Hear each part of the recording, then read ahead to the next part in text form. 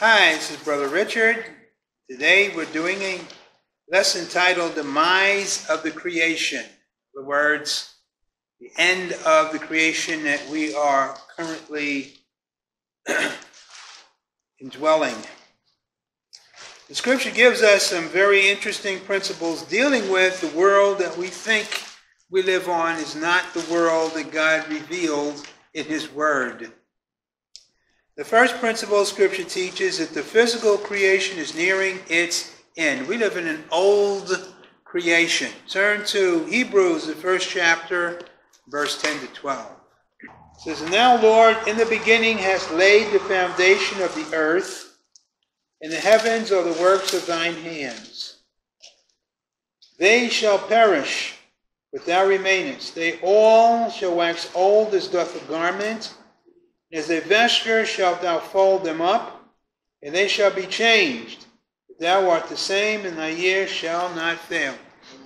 So there are many scriptures that tell us that the heavens and the earth are going to pass away. Many scriptures that tell us that the heavens and the earth have waxed old, and they're coming to the end of their endurance. God designed this creation only to endure until His purpose for it was achieved. Then it would go out of existence. Scripture teaches the heavens are covered with a shroud of blackness which veils them from observation. So no man, no human being has ever seen the heavens. Turn to Isaiah 50, verse 3. "I clothe the heavens with blackness, and I make sackcloth their covering." So the heavens are covered over. The science that we know has been struggling for a long, long time to try to comprehend the creation that we live in. The closest it has ever come to, from a secular perspective, has been Einstein, who dealt with what he calls the fabric of space-time, which is what you see when you look up into the heavens. Yes? When Paul's cause for heaven, he was taken out of the domain of the physical into the domain of the spiritual. That's where he sees it. From the natural perspective, man cannot see the heaven. So the blackness is spiritual. No, blackness is spiritual and physical. That's the secret of it. There's a blackness that's spiritual and there's a blackness that's physical.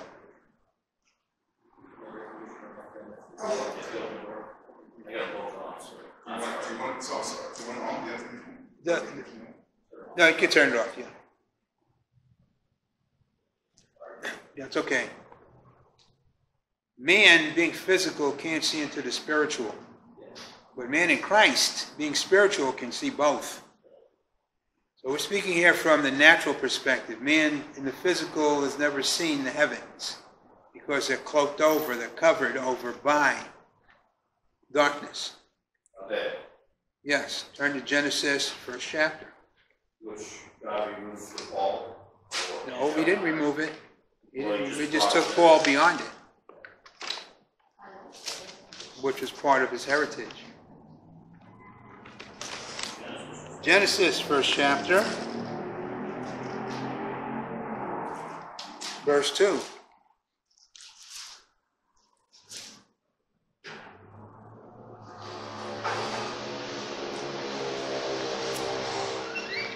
"The earth was without form and void, and darkness was upon the face of the deep." This is what the Lord is talking about in Isaiah. The heavens were covered. At the time, the Luciferian revolt is a sign of mourning. Creation was totally destroyed through sin and rebellion. So the darkness was a judgment upon the individuals that partook of this and those that were part of the creation.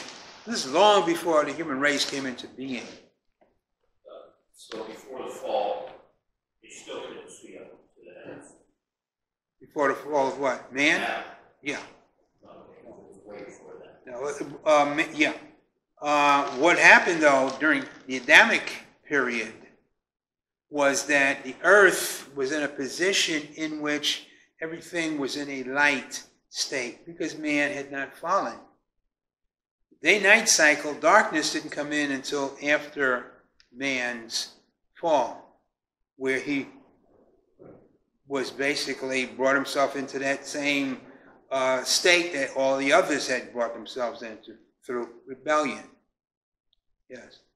Mostly Israel initiated at the same time that these spirits come from. Yeah, during the rebellion, yes. That's when everything took place.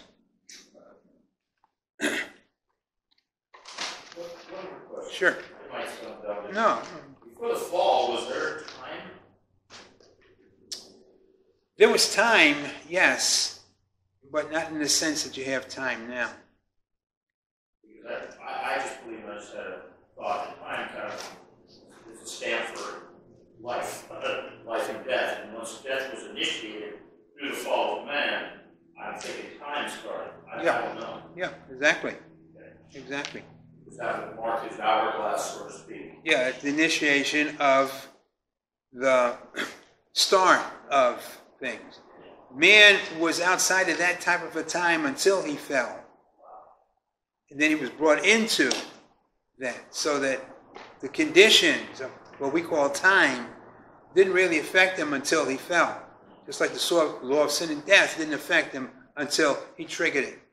And then the conditions changed. So they did exist, but they weren't applicable. Right. Exactly. Exactly. Man in his foolishness brought himself into a situation where he greatly limited enjoying life. But let's go on.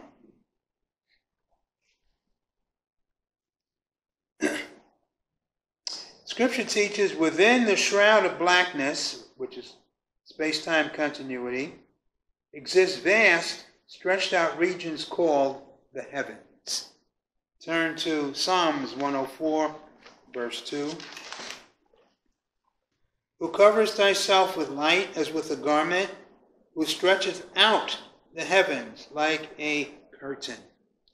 So, what God had done was to initiate a stratified series of regions in the original creation. And he populated these regions with myriads of intelligences. This is long before the advent of the human race. Turn to Isaiah 51, verse 13.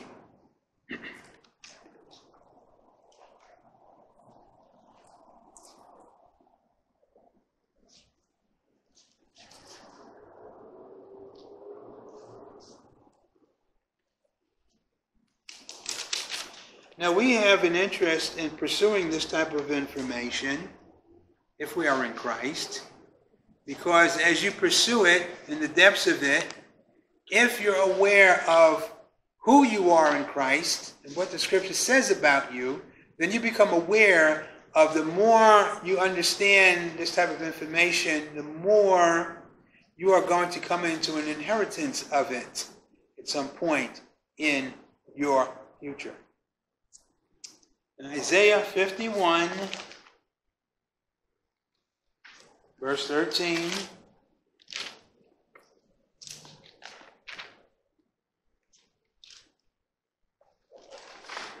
here he's castigating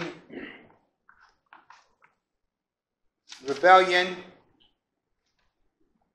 He goes on to say, Forgettest the Lord thy Maker, that hath stretched forth the heavens, and laid the foundations of the earth, and has feared continually every day because of the fury of the oppressor, as if he were ready to destroy.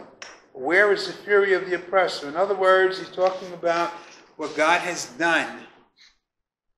God laid the foundation of the earth. He stretched out these vast regions above it, far above it, and he populated them. You read that in Isaiah 40, verse 22. Scripture teaches these heavens were created to be inhabited by myriads of non-human intelligences. Humans, mankind, was created for life on earth, not life in the heavens. Isaiah 40, verse 22.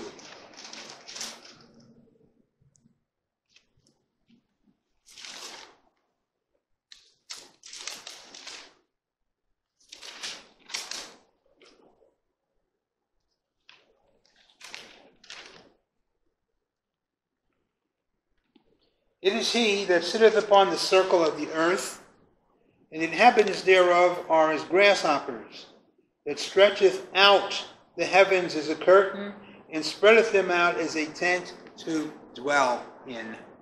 So the habitations, abodes, for myriads of non-human life forms. Turn to the Gospel of John, 14th chapter, verses 1 to 2.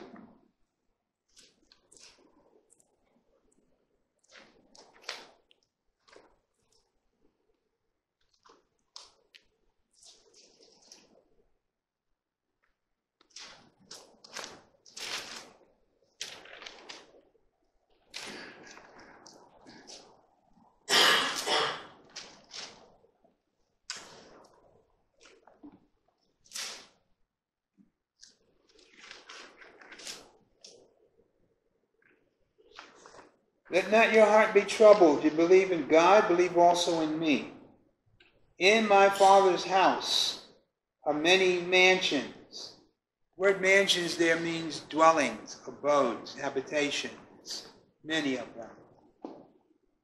If it were not so, I would have told you, I go to prepare a place for you. I notice a lot of people confuse this when they talk about my mansion. Identify this word mansion. That's not what the scripture is saying. He doesn't say he's going to prepare a mansion for us. He says the mansions already exist. They're inhabited.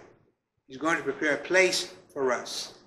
That place is at the throne, the right hand of God, where he is, so that you inherit and oversee one day all these habitations. Yes? You describe what the bone would look like to the spiritual It's myriad. Each level of heaven is radically different from the other level of heaven. God is a God of prolific. He doesn't like repetition. And he creates in a myriad of variations. You can see life on earth and the variations of life forms here. So there is no one basic. The basic concept as far as we would be concerned is the life that is called anthropoid, in other words, human-like, which there are myriad of them, of course, but you have non-human-like life forms that populate the heavens. Huh? Anthropoid, man-like. So there's no way to know what the bone might look like. Oh, yes, it depends on the description that you would receive. If the prophet has a vision, you can get it, like, turn to Ezekiel, first chapter. Ezekiel. Here you're given a vivid description of certain life forms. Ezekiel, the first chapter. And what they're like.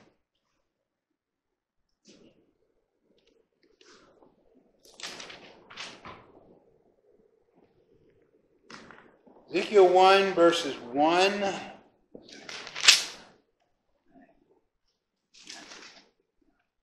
Oh, yeah. Did you want a lesson? Okay. You got a spare lesson, Fishman? Yeah, he's got to leave, so he's going to take it with him.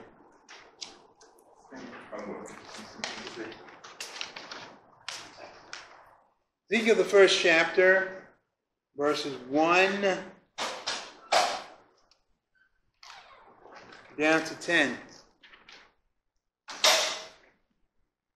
And it came to pass, the 13th year of the first month, 5th day of the month, I was among the captives of the river Chebar, that the heavens were opened, and I saw visions of God. So the darkness, space-time continuity was parted.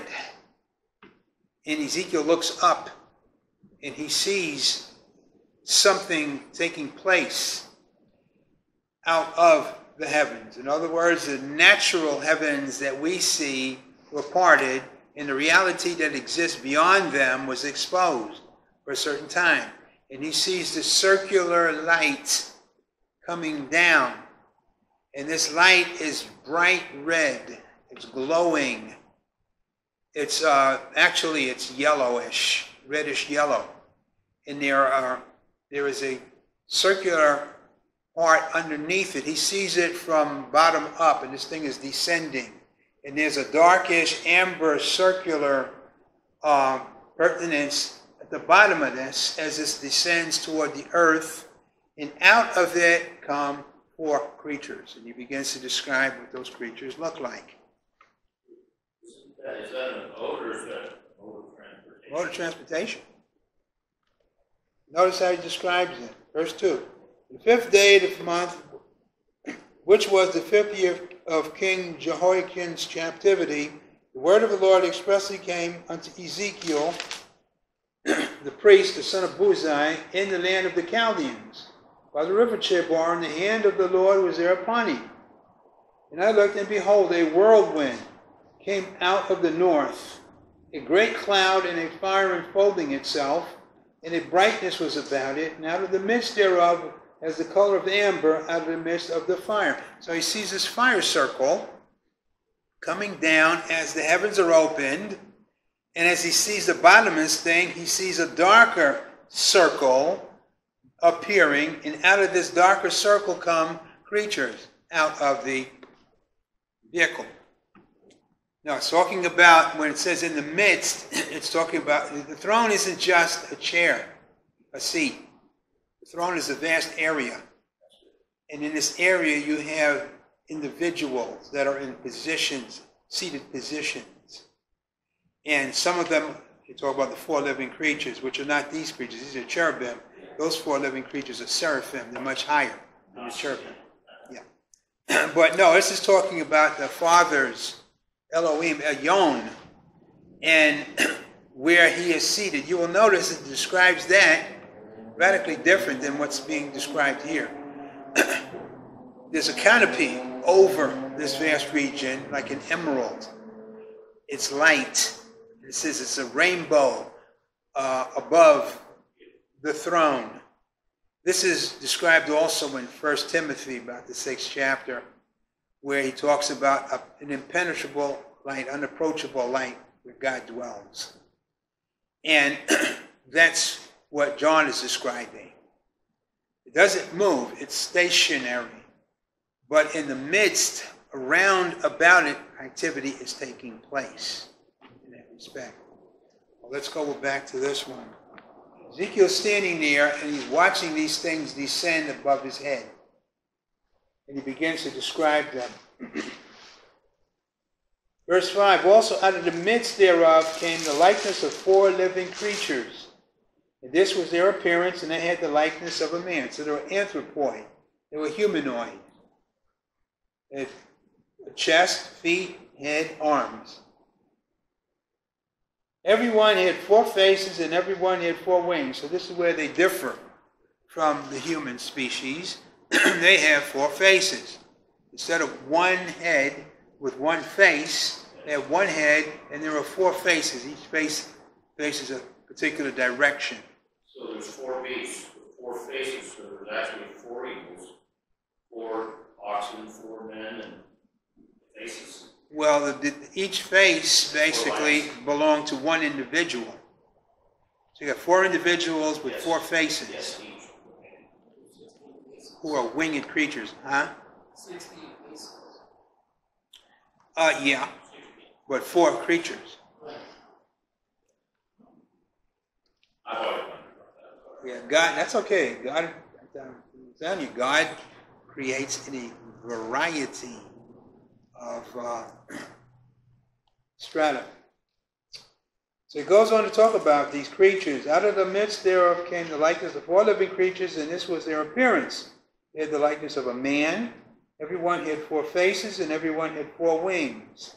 Their feet were straight feet, and the sole of their feet was like the sole of a calf's foot, in other words, cloven hoofs. And they sparkled like the color of burnished brass. And they had the hands of a man under their wings, on their 4 sides, and their forehead, their faces, and their wings. Now, when Solomon was building his temple, in the oracle, that is in the region where everything was to be consecrated, he had 2 cherubim over the mercy seat.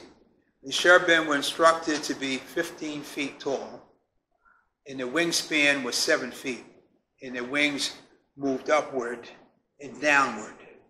They basically, unlike birds' wings, they were fixed. They didn't move. The wingspan of each one, as the scripture said, was about 7 feet long.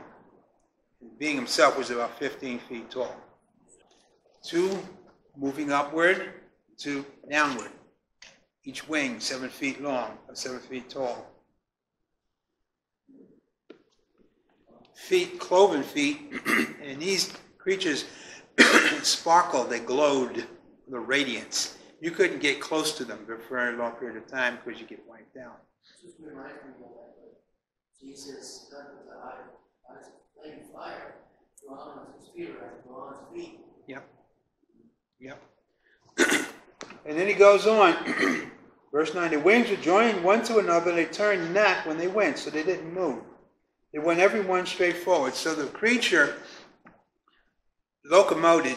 They didn't walk the way men walk, although they had feet. They would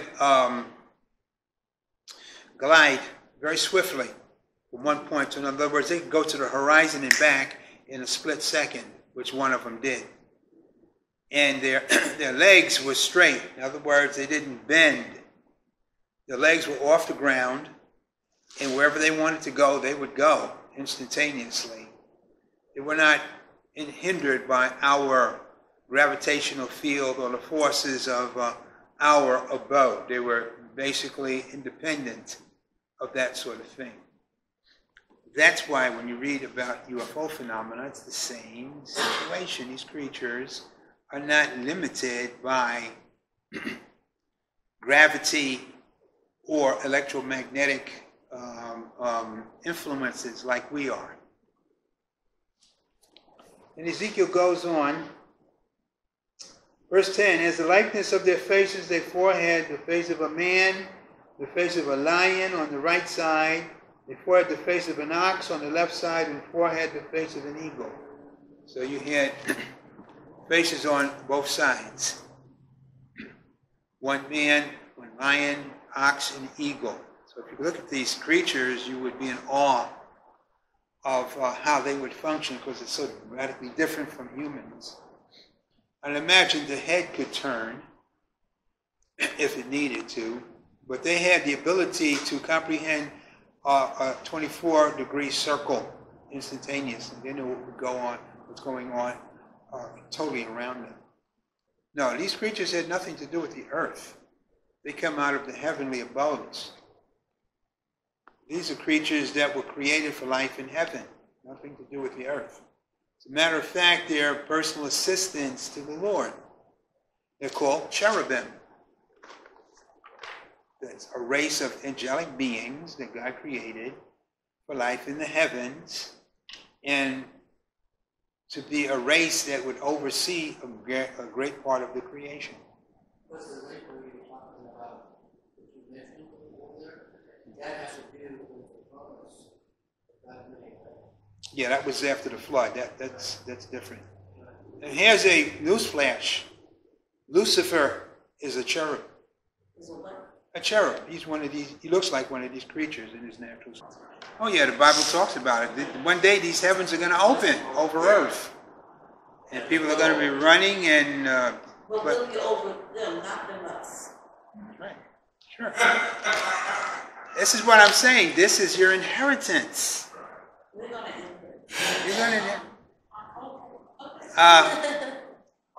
Turn to 1 Corinthians 6th chapter. Yeah, okay. 1 Corinthians 6th chapter in your Bible. And a lot of it you're going to find shocking because people aren't taught. People aren't taught. And a lot of these leaders are going to have to give an account to God for keeping their people in ignorance. What do you think Christ came to earth to die for? So that we could inherit the kingdom. The kingdom has nothing to do with the earth. It's called the kingdom of heaven. And everything that pertains to the things in heaven. We're being prepared for life in heaven, not life on earth. And Christians need to be prepared for what is waiting for them. Otherwise, they are not going to partake of it. Because they won't be ready, they won't be qualified. Notice, 1 Corinthians 6th chapter, verse 3. Know ye not that we shall judge angels? How much more things that pertain to this life? That's your inheritance. That's what's waiting for you in Christ. That's only one small part.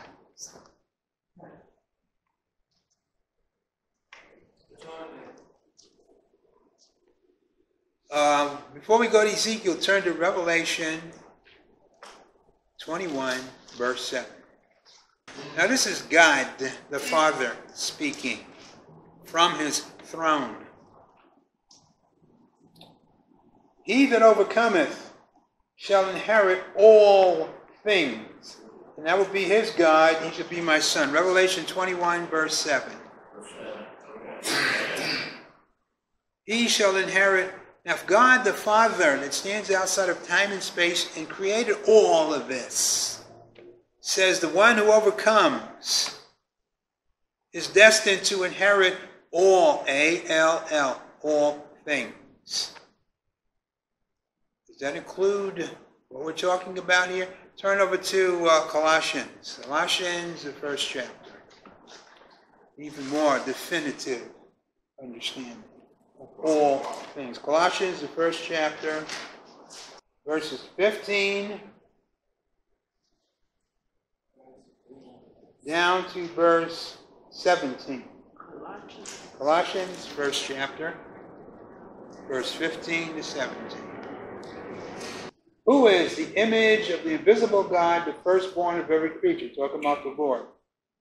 For by him were all things created, that are in heaven, that are in earth, visible and invisible, whether they be thrones or dominions or principalities. These are angels, the names of angelic groups.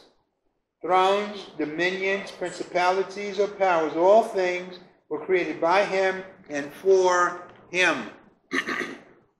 He is before all things, and by him all things consist. So here, he's the creator of these angelic beings, these creatures that we're reading about in Ezekiel. God the Father says that in Christ has inherited all things of the Father, and Christ gives all things that he has of the Father to who? You. You're his body. You're his bone of his bone, flesh of his flesh. You inherit all things in Christ. Anyway, let's go on. What we're finding here is the creation, and everything in it is going to become the inheritance of the overcomer. Angels, archangels, thrones, dominions, seraphim, cherubim, dawn star, you name it. One day, as you become an overcomer, God's going to put you in charge of all that he has in Christ. But let's go on. Go back to Ezekiel. First chapter.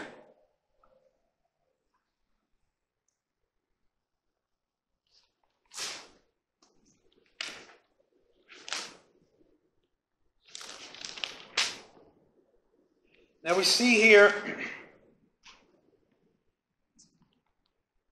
a situation where from a human perspective it's difficult to comprehend.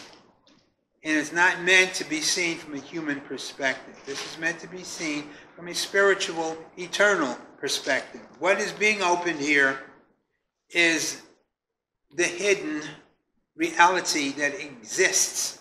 These creatures have existed long before the world was brought into existence. God created the heavens, he spoke them into existence. Then he began to create on the physical realm, matter, what the Bible calls eretz in Hebrew, that which is firm. These creatures existed long before man was brought about. And what you find is a description of them. They're designed for life in heaven, not life on earth. That's why they seem to be so strange in the way they operate, the way they function. Drop down to verse 12. And we're going to read down to verse 15. This is just to give you an example of how God designs life in heaven. Radically different from life on earth.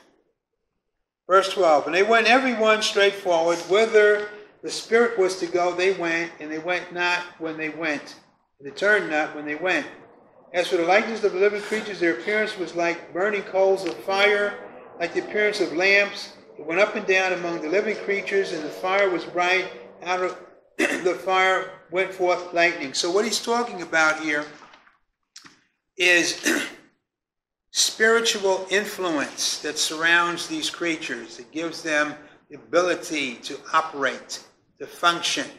It's, to a human perspective, something that the mind can comprehend because it's not designed for life on earth. It's designed for an entirely different reality.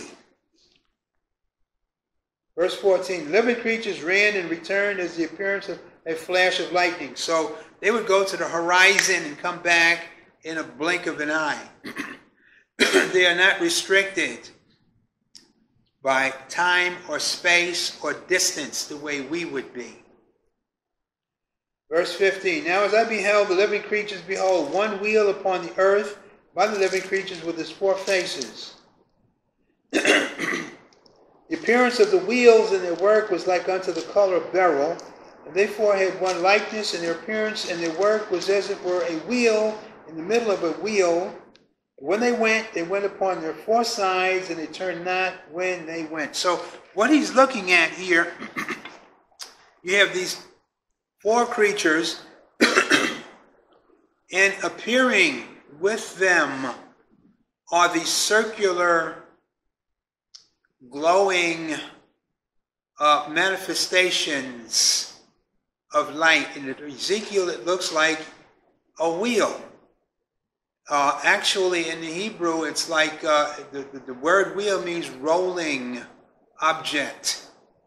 And these things are moving in particular direction. And as they move, the living creatures, the angels, move in tandem with them. These glowing objects are the source in which the angels receive their ability to function in this earth environment. He says the life of the creature was in the wheels. So God designed their life to be external to their being. Our life is internal within us. We have a spirit, we have a soul, we have a body. To them, their functioning is different in their reality, in where they come from. So this is just to give you an insight into the fact that God creates radically different things because it pleases him. One day, as you're open to the Holy Spirit, who prepare you for the things that you are going to administer, if you qualify for them, this will become normal and natural and comprehending. God is not designing you, when you leave this place, for a life that's anywhere near the life you're living now. Remember what it says in 2 Corinthians, the 5th chapter, verse 17. All things are new. Old things are passed away. What did you think that scripture meant? You're a new creation. You are designed for a different life than what you came from. You're just as radical as these creatures are. When you get to heaven, your functioning, your ability is going to radically be different from what you are experiencing now. It would be commensurate as you understand the life of a caterpillar who's being changed to a butterfly. Radically different life experience. And this is what you are going through now. If you open your mind and allow the Holy Spirit to give you comprehension of what God is preparing you for, then the things of the Scripture will become easier to understand. I'm going to close here with one scripture. Turn to the book of Colossians, 3rd chapter.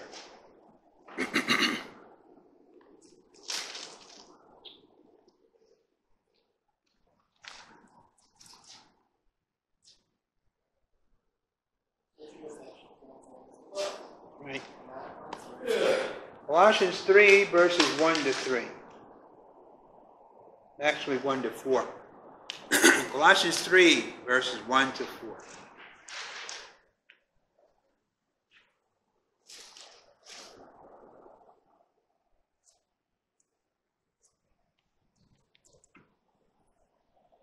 If you then be risen with Christ, in other words, if you're born again, you were baptized. What is baptism? It's symbolic of dying to the old and rising to the new. Paul is saying, if you have experienced baptism, this applies to you. Seek those things which are above, where Christ sitteth on the right hand of God. Set your affection on things above, not on things on the earth. For ye are dead. That's what baptism was. You died to all this stuff that this world is dealing with. You are dead. And your life is hid with Christ in God. Where's Christ? The right hand of God in the heavens. When Christ, who is our life, shall appear, then shall ye appear with him in glory. So the Scripture is telling us to mortify, put to death, those things that are holding us back that pertain to the earth. Let them go. Open yourself up to what the Spirit in you is alerting you to of the things of eternity. No, that's not what it's saying. It's saying that glory is going to be your ultimate destiny. You're going to be changed first. And then all those that experience the glorification process will surround the Lord in the air. And then he will take that group off the earth environment, the earth's atmosphere, into the presence of the Father.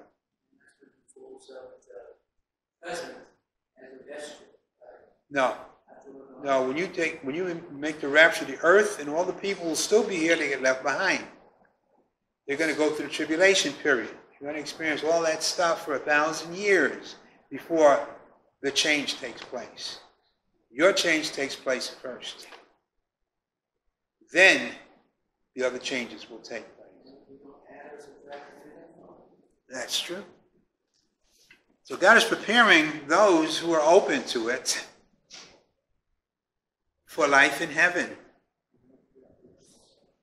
And let me make a correction here. This is another problem people have. The word heaven does not exist in the Bible. Let that sink in. The word heaven does not exist in the Bible. I thought I'd get your attention. The word translated heaven is always, always, always heavens. Plural. Plural. It's translated singular in many scriptures, giving the impression that there's only one. No. Heaven's multitude. God is never described in the singular. Elohim is a plural term. God is compound unity. And everything God does is in the plural. Man is a plural being. We have 3 parts to us, body, soul, and spirit. So what you're looking at here, when you look at the word heaven, it's talking about a plurality of existence. Levels, descending levels of existence. The only word that's always mentioned in the singular is earth. Life here exists in what's called linear existence. Linear existence is to get from point A, you have to walk to point B to get there in a line, a straight line. Life does not exist that way in heaven. It's radically different. So understand that what the Holy Spirit is doing in your life is preparing you, changing your thinking, changing the way you comprehend life so that it lines up with God's methodology of life in heaven. That's why you don't hear much about heaven in the Old Testament, because man could not understand the concept of heaven. Heaven is destined for those under the new covenant, not the old covenant.